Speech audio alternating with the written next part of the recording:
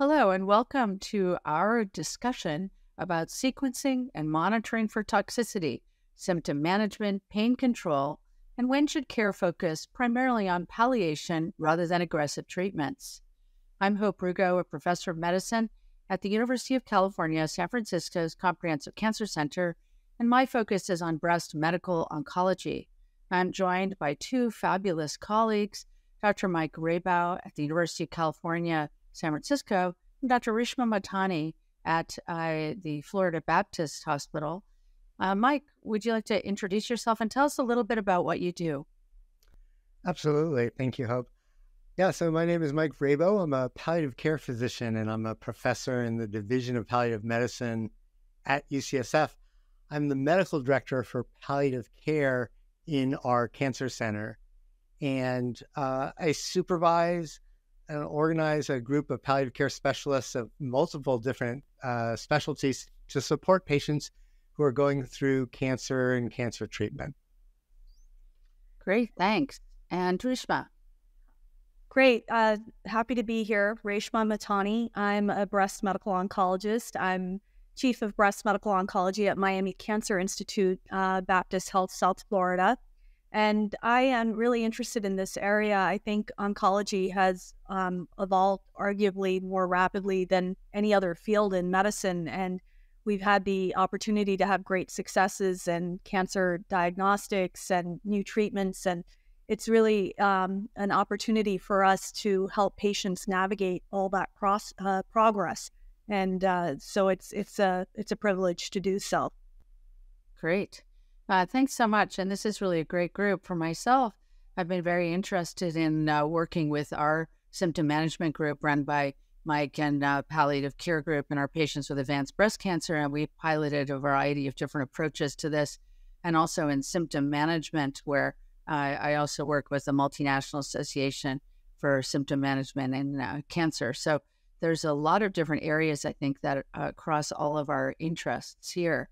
I'll start with Reshma, and really in treating patients with breast cancer, one of the things that we run into, and I think this crosses different malignancies, obviously based on the number of choices we have, is trying to balance efficacy with preferences. And obviously this happens in the early and late stage setting, but maybe we'll focus on metastatic disease. How do you really balance the treatment choices that you offer patients, and how does the multidisciplinary team play a role? Yeah, I think that's a great question, and it's something that we battle with every day. We tend to be very focused on the efficacy of our treatments, but equally important is the toxicity profile of these treatments. And I think as I have these discussions with patients, it's really important to spend time understanding what's important to them in terms of their lifestyle, what they do for a living, whether they are open to treatments that cause hair loss, or if that's something that's very important to them to not lose their hair. I think understanding what's driving them, what their preferences are, and we use this terminology, shared decision-making, quite a bit. I think that it's really an approach where we're, as clinicians and patients, sharing together the best available evidence when we're faced with making a decision, and we're really supporting patients to consider options so that they achieve informed preferences. Yeah, I mean, I think that's a great way of putting it. I think that this sharing in decisions, and maybe the most important word was supporting patients in their decisions. So, sometimes we think a patient should go on one treatment, but they're not willing to take the risk of a certain toxicity, and it could be something as non-life-threatening as hair loss that impacts quality of life for our patients so much. And also the number of visits that patients come in, their general assumptions. I think we want to help patients make decisions, but we also want to support them when they decide to take a path that maybe is not the one we recommended. And having options is important too.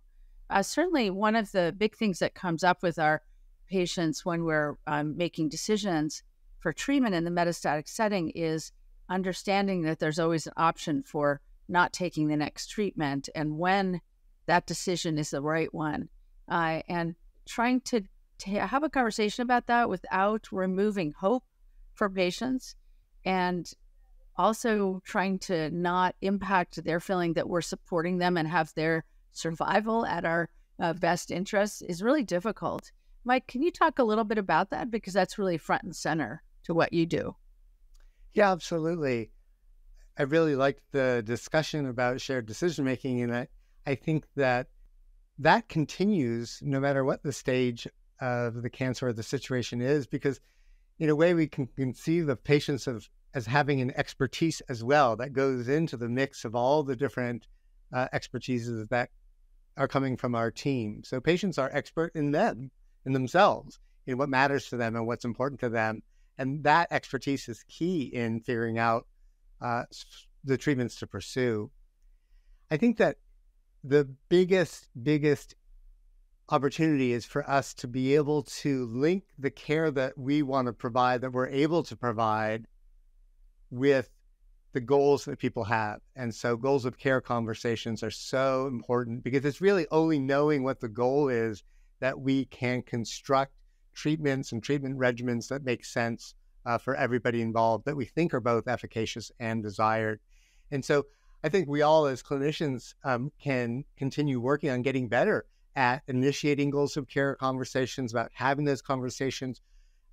Obviously, the best time to have that conversation is right in the beginning, before we know whether or not various treatments have been successful or not. So we really, really can sort of, behind that veil of ignorance about treatment efficacy, really get into the details of what is most important to people. And so we talk technically about a goals of care conversation. I think ultimately it's really about trying to figure out from patients what matters most to them, what are the most important things. And then we as clinical experts can help design treatments and offer treatments and options that help patients achieve their goals. Helping patients achieve the goals that we have for any particular clinical outcome is really not the point. It's about helping patients achieve what their goals are. And their goals may include living as long as possible, but they might include other things as well, in terms of quality of life, in terms of being able to function or not lose various functions. So really, it's that link between care and goals that I think is our opportunity in a goals of care conversation.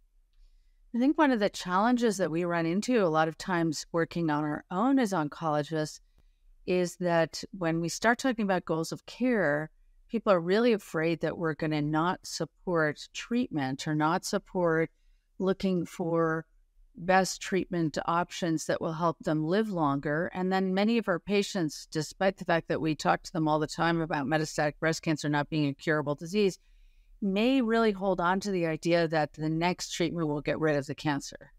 How do you deal with that, Reshma, in practice? And how do you interrelate with other providers in the multidisciplinary care model to try and manage that expectation and discussion?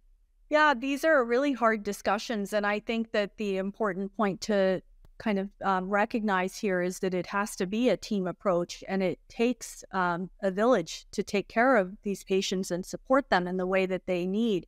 As medical oncologists, we have so many things on our task list that we have to go through with patients in terms of toxicities of therapies, schedule, dose, talking to them about financial issues that they may be having, tolerance issues. And so here's where the multidisciplinary team really is very important. But I think it's also important to be very upfront when we're having a conversation about metastatic disease. I think that it's a careful balance between, like you said, taking away that hope, but also giving them a realistic explanation of where they are in their disease process. And it happens with time and with a sort of trust that develops. And I think that's what's so special about the relationship between the medical oncologist and our patients. It's one of the things that really drew me to breast cancer. Yeah, certainly to oncology. And then within breast cancer, it also was one of the areas that drew me to this specialty. But, Mike, it brings up a big, I think, question. One of the things that Mike does, which I think is just so special and useful, is send out these communication tips to the cancer center. I think you send it cancer center wide, right, Mike? And I think that that's just really an amazing service, because some of these things people just don't even think about. There are these pictures now that are cartoons on the web that pop into your inbox where you have the computer and the doctor is looking at the computer and the patient sitting over at the patient saying, doc, they're asking some critical question. And the doctor's looking at the computer because of the electronic health record. So one of the questions I think, Mike, is, we have this idea of the multidisciplinary team, et cetera, but, part of that is the patient team as well. So maybe two things. One is, when do you bring the family in? When do you insist? A lot of people are very independent. They don't, want somebody, they don't want to feel like they're dependent on somebody, right? And I see that a lot of my patients. And on the other hand, I've also had a patient who was really at the end of life, and her sons came in and were clueless. They had no idea what was going on. And that was really a bad situation. So when do you bring in the family? How do you bring it in? They may not be available during the day. And what kind of tips do you think in the last year were the ones that you would share with us today? Yeah, it's really an important question. And in routine circumstances, it's always going to be the case in sort of the culture that we have in the United States, at least, that patients get to decide who they want to be involved in their care. They get to decide who their loved ones are, or who is their family of choice, as is sometimes labeled. And I think respecting that is a really important part of just respecting the personhood of the patient. And I think it's very, very reasonable, again, right from the very beginning, as you're finding out sort of what work someone's done or where they live, to find out who's important to them, who helps them live the life that they want to live, who else's life is important for them to coordinate with, and to take seriously the folks who they choose and the folks who they choose not to have involved. I think that's an important point of respect as well. I think that we as clinicians can raise the question of, if you ended up needing more help, who would you turn to really broaden the discussion to future possibilities as well. And for sure, the last year of life, though it's difficult or impossible for us to figure out when that is, I think is reasonably estimated by us as clinicians, asking ourselves the question, would we be surprised if our patient died in the next year? That's a question, a prognostic estimate that actually has some evidence behind it in terms of being relatively reasonably accurate to really at least identify folks who might be in the end period of their life. And then the advice I routinely give to patients who are open to hearing it is that it's usually later than we think. It's later than we think because sometimes people might have literally less time than we thought that they did. They might die, develop liver metastases or other complications that become very, very serious very quickly. It's also later than we think because people lose sometimes their ability to enjoy their life as deeply and as fully as they would like to. And so although people may be alive, they may have lost their ability to fly on a plane or their ability to walk, which really curtails the activities that they might want to have gotten done. So essentially the right time to do all these things that are important is immediately. That's always, I think, the correct answer. And then coordinating with and around treatments to figure out more specifics always makes sense. Yeah, that's one thing that came up during COVID, right? Where we would walk in the room and patients didn't have family members or that support system. And that was always something that kind of struck me as very sad. But to your point, Mike, sometimes patients don't want to have anybody else involved at that moment. And we have to be very respectful of what their wishes are. No, it's a good point. And, it's a funny thing, actually, because we did have patients. It was just really traumatic, I think, for the oncologists also that, patients who had a limited time of life were so curtailed during the height of the pandemic. And one of my patients was an older woman who played a lot of games, like cards and other things, which I don't do any of. And but she liked doing those things. So I said, look, you could do them online with your friends, even next door. So we went through this whole thing with, the help of the front desk and everyone to get her an iPad and teach her to get online with her neighbor, and so that she could play those games. And she's still playing them today. So that was a good thing. So there are little things you can do with your staff that can vastly and improve and open the quality of life. But one of the things I think we run into sometimes is the patient says, I'd like to go to the Philippines next, Christmas holiday for a month. Like, and that's a year and a half from now, So we do have those challenges, and it can be really difficult. Mike, you sometimes have interesting communication tips. I wonder if maybe you could just share one or two of those tips with us. Absolutely. I think in some ways, especially when we're talking about someone's cancer situation changing, the disease becoming resistant to a treatment, is the idea of framing the communication, framing the interaction, how people are, a month into, or a year or 5 years into their disease.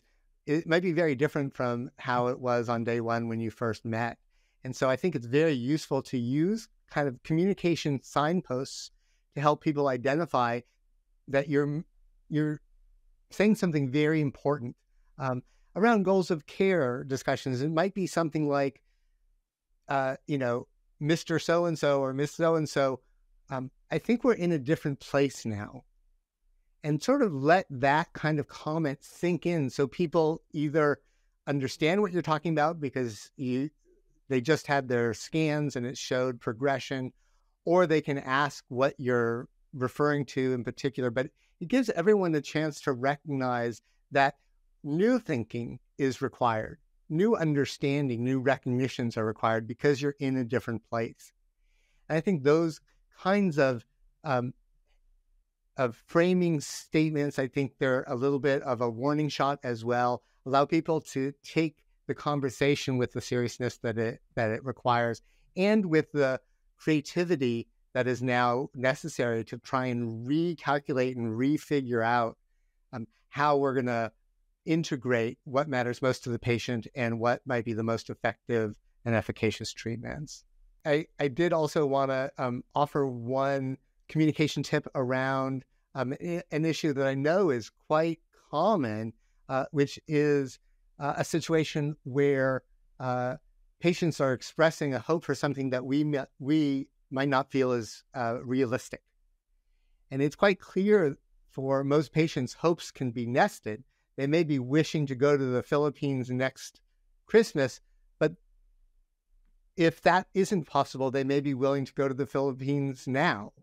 And if that's not possible, they may be willing or interested in having a Zoom celebration with their family from the Philippines. So this idea that people's hopes are real and important, but what's realistic may need to nest within a larger hope that may no longer be technically possible. So that leads into, I think, one of the key communication tips, which is this idea of a communication formulation around what you hope for and what you worry about. Hopes and worries in some ways are the very core of palliative care. And so you might be able to say something like, I really hope for a miracle as well. I really hope that this experimental treatment does exactly what you're hoping it will do. I hope that too. And also, I worry about what will happen if that's not true. I worry about your ability to get to the Philippines if you do this treatment that might be very, very burdensome. And so connecting both our hopes and potentially our worries about reality is a nice way to both maintain a connection with patients as well as expressing our concern and our love for them, at the same time needing to make realistic and practical decisions and allowing people to consider how they want to go about making decisions in the context of the reality as we understand it. Yeah, I think those are such important. I love the idea of the hope and the reality balancing. And I think offering alternatives, if you want to go on this really grand trip to Europe, might be a good idea to plan that in the next few months, because we don't really know what the future will hold, although we have our hopes. Reshma, one of the things that we also struggle with as oncologists is, what we do for symptom management and how best to manage symptoms that maybe to some degree really create a huge burden on our electronic health record communication, our staff, et cetera. Managing pain has become an increasingly difficult thing. We thought we had a better idea of it, but now, a lot of times the insurance doesn't even want us to give them narcotic. What are your clinical pearls for that important area?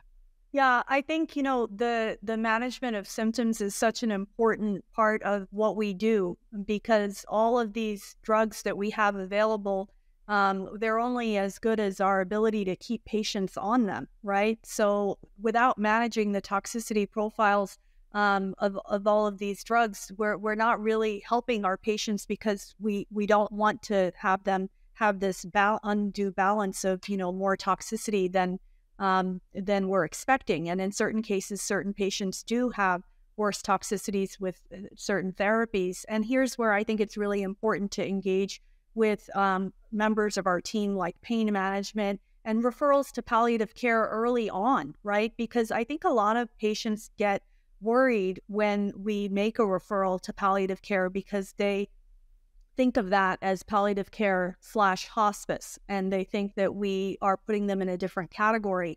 And I'm very mindful of referring patients to palliative care very early on in the process to help with symptom management. And I'm very upfront about that with all my patients. I'm referring you not because I think that you're at a point where we don't have additional therapies, but we need some help on getting your symptoms under control. And I think that's very well received.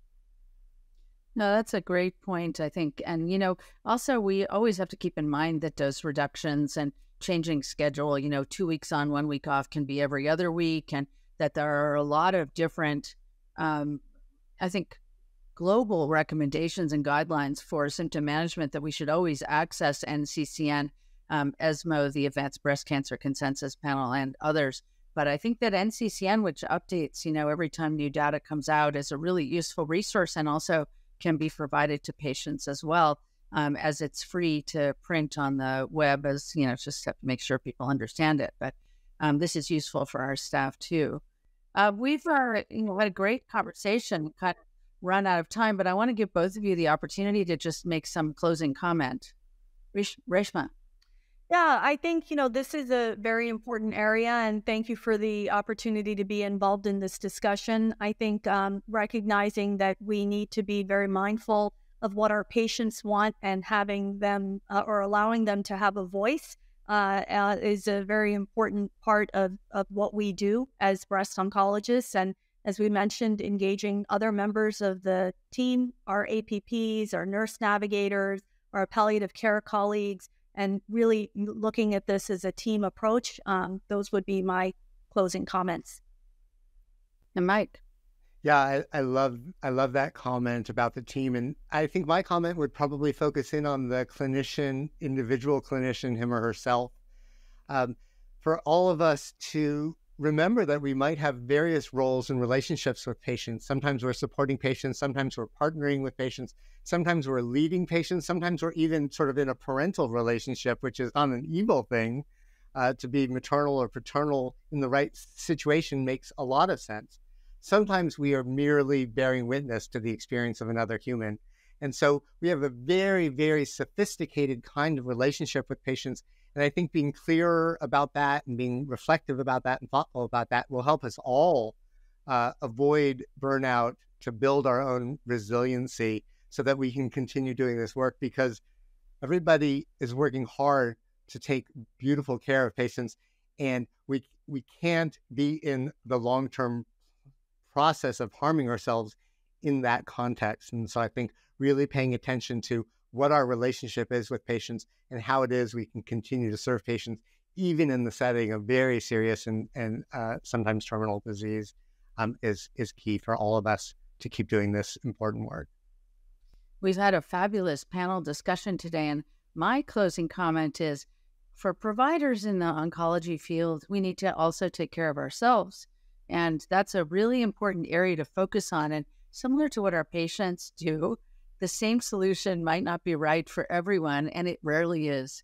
So I think it's important for all of us to think about what makes each one of us happy, what gives us the support to keep doing what we do in the most effective way to help our patients, but also protect ourselves and keep ourselves as functional and helpful as possible throughout this course.